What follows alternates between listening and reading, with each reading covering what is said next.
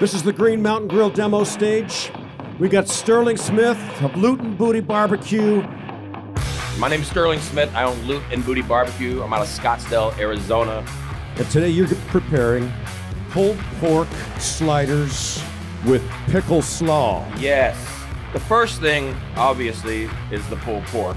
And then really what you want to do is coat this liberally. We're going to set this right on the GMG. The next thing we're going to do is put together this pickled slaw. I like to use these pickles. We got to add some mayonnaise. And then I like to add this honey mustard. Next best thing is just get in there. You got to get dirty. Next step is to pull it off, and we're going to pull that thing apart. And look at that. It's just rendered nicely. So the best thing to do is just get your hands in here, just shred it all apart. Look at that, just falling apart just like that. We're going to start building some sliders for you guys. Thank you all for coming out to Jacksonville Barbecue Festival. Stick around for these samples.